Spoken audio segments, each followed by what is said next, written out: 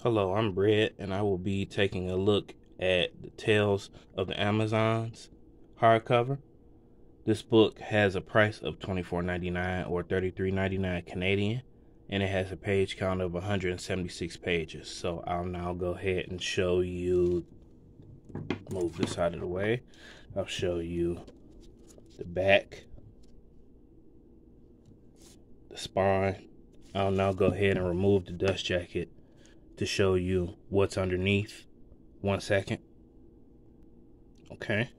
And I'll now show you, this is the front, the spine, and the back. So I'll now go ahead and transition the camera to show you a bit more of what's inside of this book, just in case you were curious about what was in it. 1 second. Okay, I'll now go ahead and proceed to show you a bit more of what's inside of here. Go ahead and leave that there. They have a variety of different writers.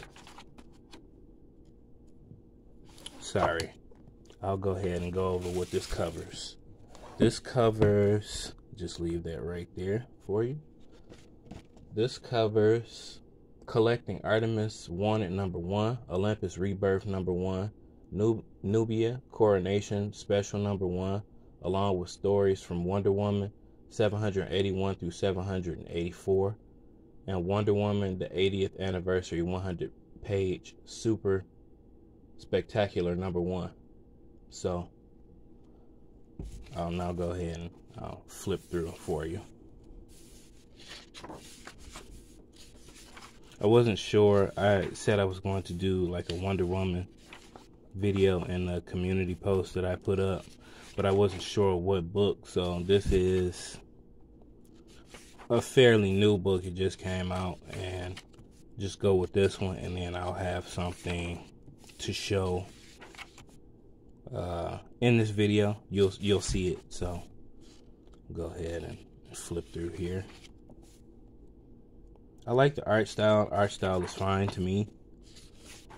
This paper is almost it's not glossy. It's almost newspaper print. I don't really care for it, but majority of the DC hardcovers, I know for a fact that like A Basket Full of Heads, anything done by Joe Hill, they have this like feel of paper. So it's a step above newspaper print, but I really don't care for it. So go ahead and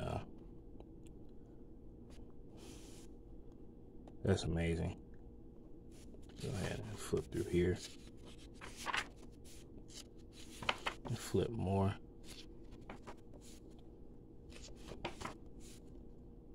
Nubius.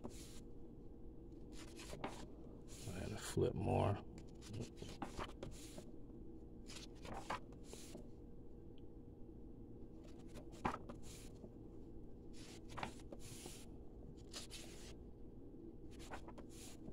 Yeah, majority of the comics are that are done by Hill House are on this paper. So I'm gonna flip more, and I'll show you something here. Is that really? Yeah.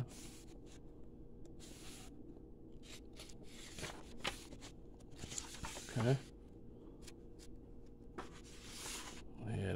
It's really nothing in the back. They have what we have here, a variant covers,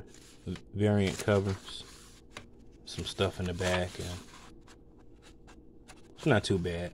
But I'll now go ahead and transition to show you something else. 1 second. Okay, so I got this when I was out one day. I walked into my LCS, and they have like a display case, and I just saw it sitting in there, and I just kept looking at it. I went into that LCS maybe 2 or 3 times. I just kept looking at it, and I had to get it. One day I was just in there. I looked at it one more time, and then that was it. This is Burkhart's statue. This is I believe it's 17 inches, 17.5, something around in there. And all of the material is real, like the leather and you know, the cape, and it can be positioned, and like the lasso, and it's a really nice piece. And just go ahead, and it's quite sturdy. I'll go ahead, show more. Like, this is I was really amazed that no one had picked this up. And there we go. But this is, I wanted to share with you, like, this is a really cool piece. So I'm red. One second. The detail is really amazing. I'm not sure why they took like this so far out. I really don't care for this being out like that, but it is what it is. I'm very careful with it, and the cape can be positioned in two different. It has a metal like thing at the bottom, so it can be positioned differently. But you know, I thought it was cool, and I picked it up. So hopefully you enjoyed this video. I'm Red, and you have a great day.